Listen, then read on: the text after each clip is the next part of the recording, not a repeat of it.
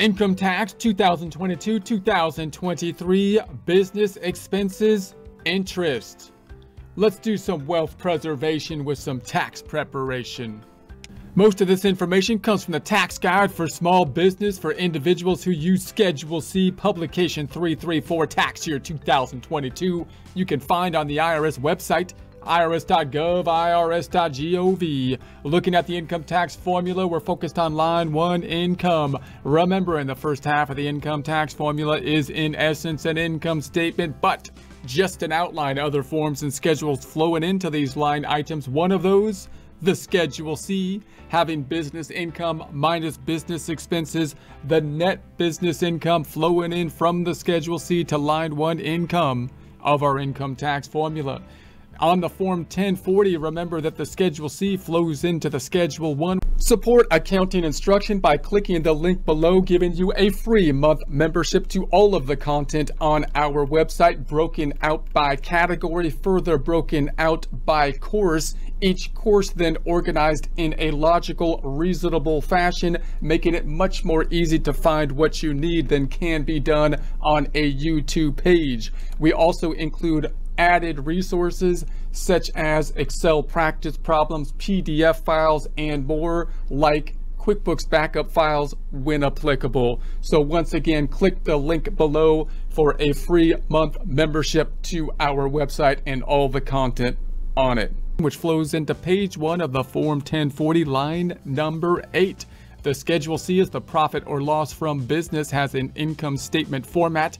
Income minus expenses. We're focused on the expense side of things here, in particular the interest expense. All right, so let's dig into it. Interest. You can generally deduct as a business expense some or all interest you pay or accrue during the tax year on debts related to your business. Now note that interest gets a little bit confusing because it's changed over the year in terms of some of the personal kind of interest that's been deductible. And you also have some interest that's still deductible that's a little bit different than a business expense, like the home mortgage interest, for example. So in other words, you would expect that interest would be something that would be deductible if it's business related interest. So for example, if you're starting a Schedule C type of business. Business? Oh, what business? And you need to buy equipment in order to start the business, oftentimes you have to finance the purchase of the equipment, taking a loan out to purchase the equipment. And because you took the loan out for the equipment that's being used on the business, you would expect the rent on the purchasing power, that being the interest, to be a deductible item. So that general scenario, you would expect that to be an ordinary and necessary business expense of financing the business. The reason it gets a little bit confusing is because you might also think, well, wait a sec, like mortgage interest is deductible, and mortgage interest is deductible on the Schedule A, and it has to do with a personal item. So why is that deductible? Don't know. It's a weird situation because they decided they wanted to stimulate the housing market or something like that. So they allowed the mortgage interest to be deductible. So that's kind of an outlier, strange situation. But you can also have a situation where you use part of your home out for a business office or something like that. So now you've got a interest on the mortgage, which partially is for the business use. And so the question is, do I get to deduct possibly part of the interest of a home office? So you might have to break out the interest in that situation between business versus personal, and you can look into the home office for more there. And then you can also have situations where the business loan, you take out a loan which might have a partial business and a partial personal use. And that could also kind of complicate things because you generally want to break those two things out to business and personal because the business side is deductible. But sometimes the bank isn't so concerned with, what's deductible or not. They want to have collateral. So you might be able to get a loan that's going to be collateralized by something, and then the purpose of the loan might be for business or personal, and then you'd have to be breaking out between the business and personal. One more kind of situation that's a little bit confusing is that you might take out a business loan but use something as collateral that is personal in nature, like the home is what the bank is usually going to be looking for. So if you don't pay the loan, the home, is collateral. That's more secure kind of collateral.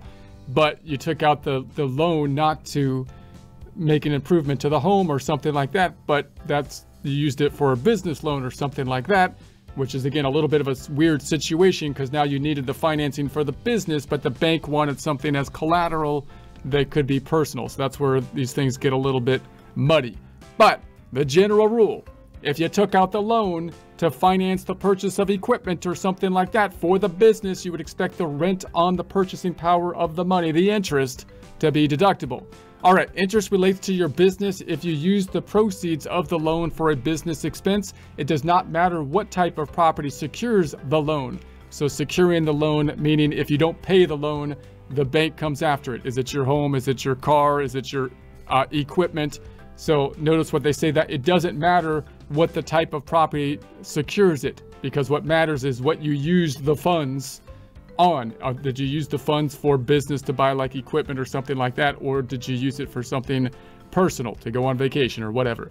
So you can deduct interest on a debt only if you meet all of the following requirements. You are legally liable for the debt, so you have to pay the debt back. Both of you and the lender intend that the debt be repaid. So clearly, if one doesn't intend for the debt to be repaid, it's not really a debt, is it? It's more of like a gift or something. So you and the lender have a true debtor-creditor relationship, which would indicate the first two, would indicate kind of the third. You're a debtor-creditor. You're not having a gift or some kind of family, money transfer or something like that. That's not debt. So certain taxpayers. Okay, taxpayers, here you go. Are required to limit their business interest expense deduction. See the instructions for Form 8990 to determine whether you are required to limit your business interest expense deduction, who is required to file Form 8990, and how certain businesses may elect out of the business interest expense limitation. You cannot deduct on Schedule C the interest you paid on personal loans. That's the big key here, right? You can't, obviously, if you took the loan out and you used it to go on vacation, you can't deduct it on the Schedule C unless you went to the Bahamas because you're a photographer or something like that. And you took the loan out for that reason, which lucky you. I wish I was, but whatever.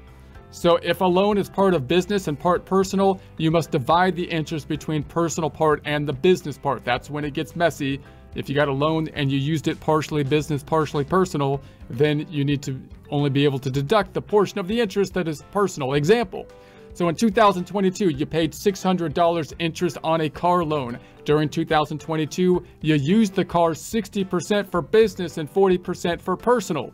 So now you've got this car loan, but you use it 60-40 business personal.